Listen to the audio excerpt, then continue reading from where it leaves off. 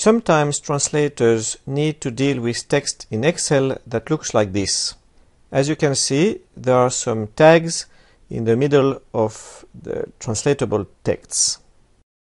If you open such an Excel sheet directly in Wordfast Pro, here is what will happen. I open file, and it's this one. And I select Finish.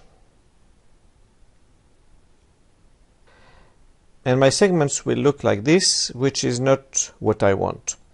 So I will close this document and I will open it this time using the wizard, and I will use the advanced wizard.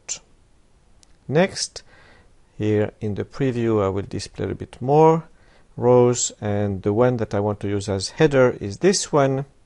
Next, and the column I want to translate is English, and I want to put French translations in the French column.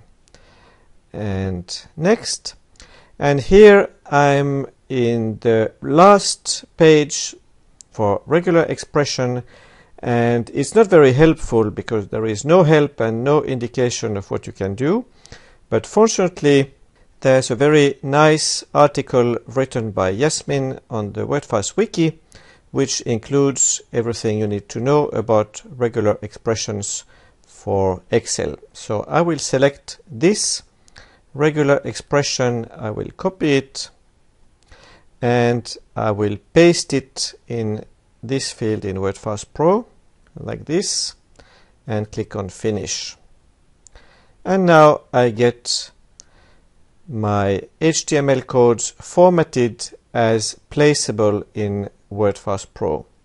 And I can even do further work in Wordfast Pro. I can shrink segments every time I have a BR, like line break, in the original Excel sheet, like this. And like this.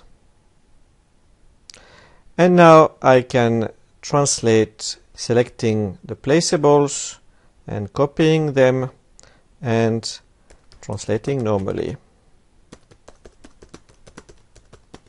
like this. So this is how to deal with HTML code embedded in text in an Excel spreadsheet using regular expressions.